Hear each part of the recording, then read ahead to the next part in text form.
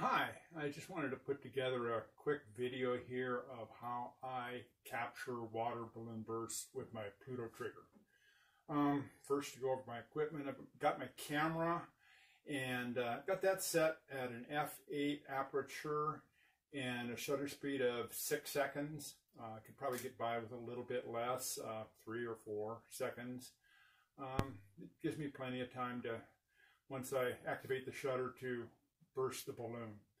Then I've got 2 of the Yangyo remote sets.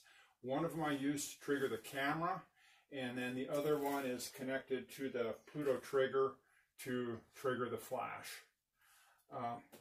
Also got a little flashlight that I use, and once the lights are off, it makes it a little easier for me to get into position and burst the balloon. Used a needle to burst the balloon, and then I moved to about an 18-inch piece of copper wire. That way my hand doesn't need to be in the picture, but once the lights are out, sometimes it's hard to find exactly where the balloon is. So lately I've been using my pellet gun, and I'll just lay that on the table, have it aimed, and then just pull the trigger. Trying something a little bit different. Earlier today I took a picture of a balloon capture or a balloon burst where I've got 2 balloons, one inside the other. The inside balloon has red food coloring in it. And let's see, I've got this black piece of paper here that'll block any light from hitting my backdrop when the flash goes off. Got a tub to catch the water. And then it's also good to have a bowl to bring your balloons into the room that you're going to use. Sometimes those balloons burst prior to when you would like them to. Oh, back to the camera, I use back button focusing so I can focus, and then when I take the shot, it doesn't try to refocus. Of course, you can turn the camera back to manual and achieve that as well. I'll go over the Pluto trigger settings on the smartphone here a little later if you're not familiar with that.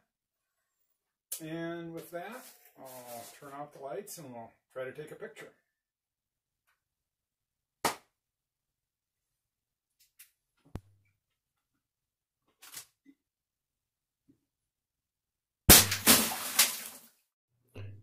And here is the result.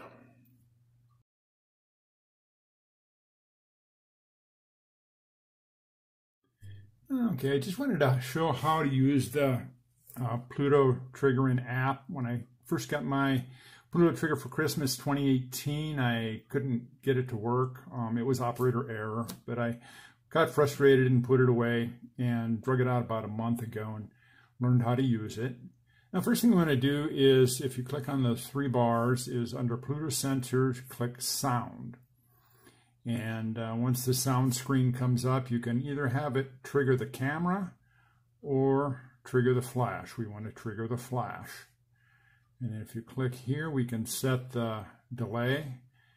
I'm going to use 18 milliseconds. And then you can set the sensitivity. I'm kind of noisy up here, so we're going to choose something about in that area I think should work. And the output of the Pluto trigger is connected. I've got that connected to one of my Yangyo triggers, and then that trigger, the flash is on that trigger.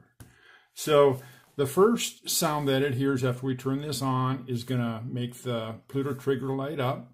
The second sound that it hears is going to trigger the flash.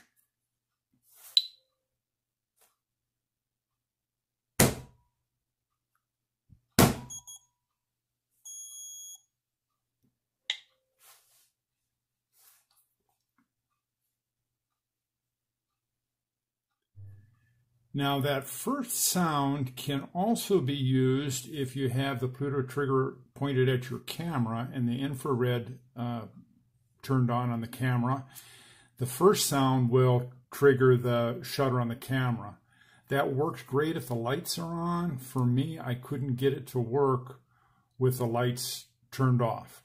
So that's why I use the second set of Yangyo remotes to trigger the camera. Well, if you've made it this far, I want to thank you for taking the time to watch my video. If you have any questions or comments, please pass them on.